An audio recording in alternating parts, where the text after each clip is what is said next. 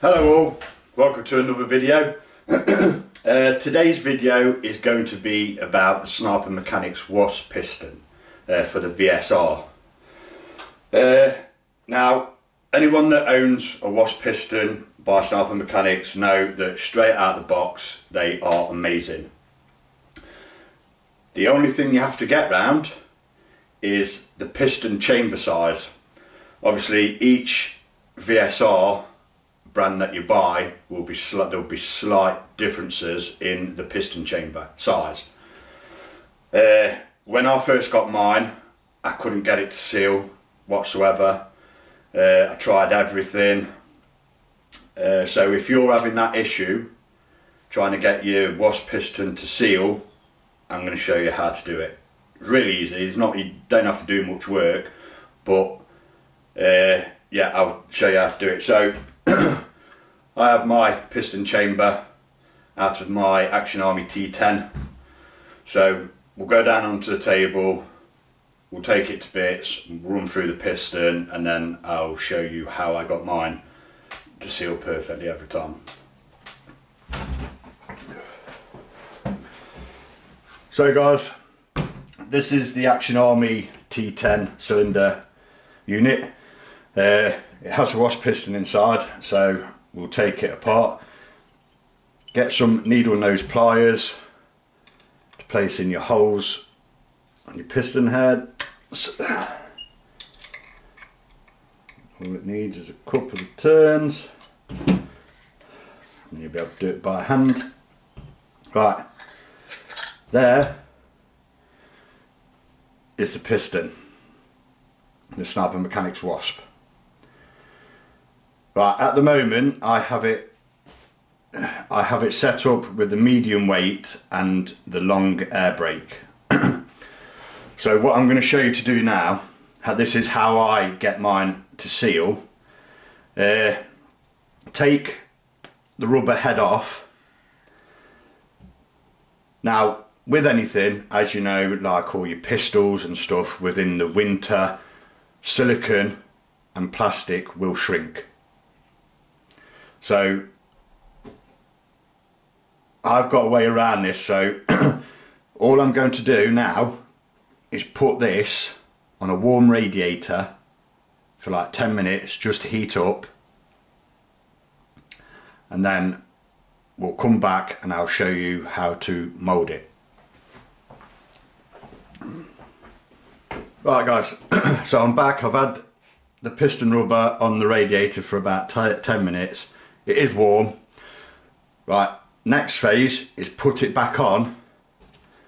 Now if you've seen the Sniper Mechanics videos, the installation videos, he massages out the rubber lip on the piston rubber. Now I did this to start off with when I first got it, but I found that if you warm the rubber up slightly, that it massages out better and it stays there. So just keep going round, massaging the lip out. When you're heating it up, don't add any naked flames to it or anything, because you're just going to knacker your rubber up. So just put it on a radiator for like 5 to 10 minutes just to heat it up, then bring it back and massage the little lip out. Make sure that you do it when you pull it, massaging the lip out, make sure you do it when it's on the piston, so the cup size doesn't move that connects to the actual piston body. So you just want to keep massaging it. Don't be too brutal with it, just make sure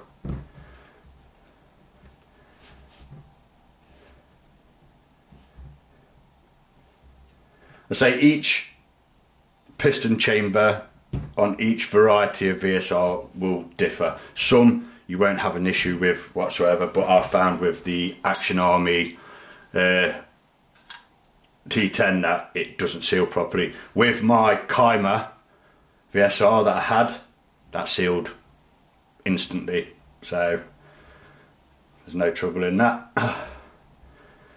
So once you've been massaging it round for a bit, now what I do, let me find a little bit. You can put silicone oil on it, but what I do is I get the tiniest little bit of silicone grease. It only needs a tiny little bit, and it goes on the outside of the rubber, and you only want just enough just to give the rubber a sheen, and I mean the thinnest layer, because otherwise it's just going to gunk up your inner chamber too much. So basically what I've done, I've put the grease on and basically wiped it off again, but it's just got a little sheen to it. Now what we'll do, we'll reinstall it back into the chamber.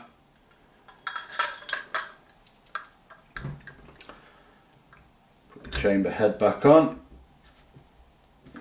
Make sure you don't cross thread it.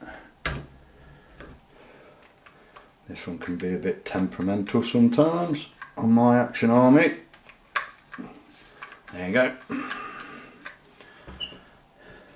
Get your needle nose pliers,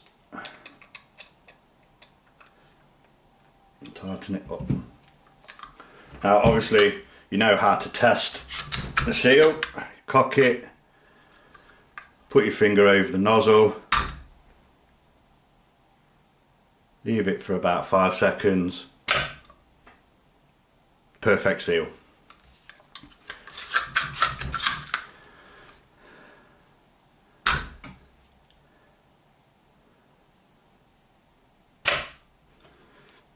So guys, yeah, just heat the rubber up on your radiator. You don't need a lot of heat at all, but it just gives it that extra bit of play, and as you're needing it and it's cooling down, it's going to stay there. So yeah, that's how I found how to seal the Sniper Mechanics wasp piston in a cylinder, a piston cylinder that's slightly bigger. So hope that's helped you out, guys. Like I say, the Sniper Mechanics wasp piston is amazing. It makes your sniper rifle silent. You can change out